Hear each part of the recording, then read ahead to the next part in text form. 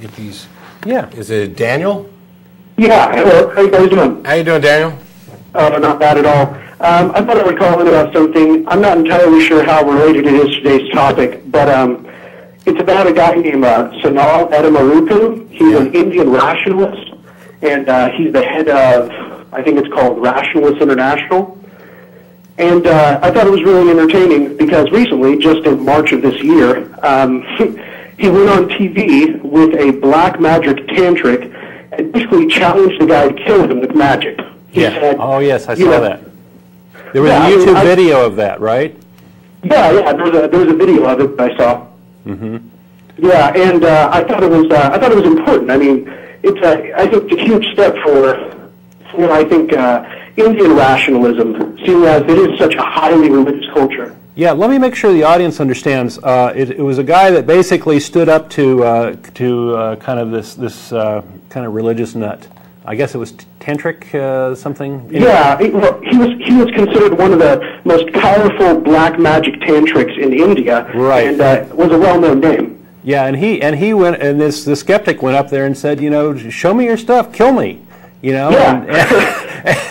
And so he demonstrated a lot of courage, I think, in the sense that.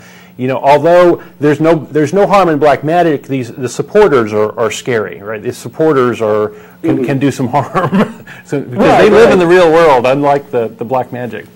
So kudos to him for doing that. And he made a complete fool out of this religious guy. So. There's actually he absolutely did. That was the point, I guess. Yeah, and there's actually a really strong contingent of rationalists in India and a really good tradition of atheists and atheism within India.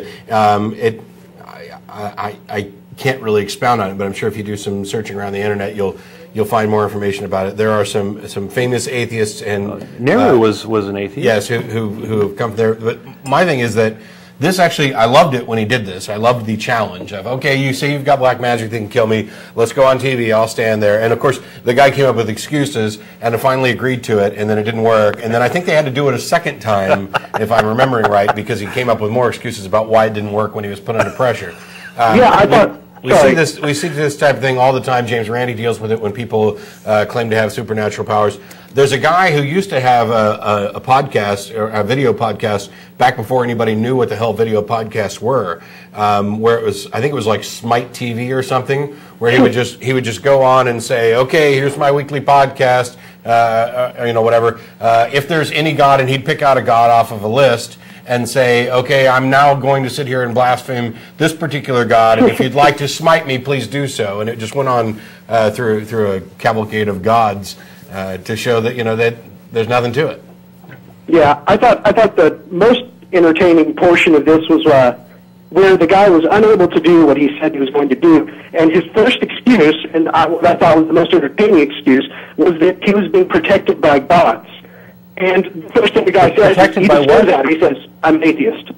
And the guy's just dumbstruck. He doesn't know what to say, you know. That's why they're so afraid of us.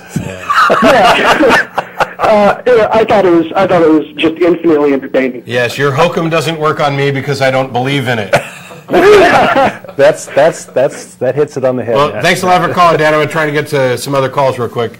Absolutely. You guys have a good day. Thanks, you too. Bye.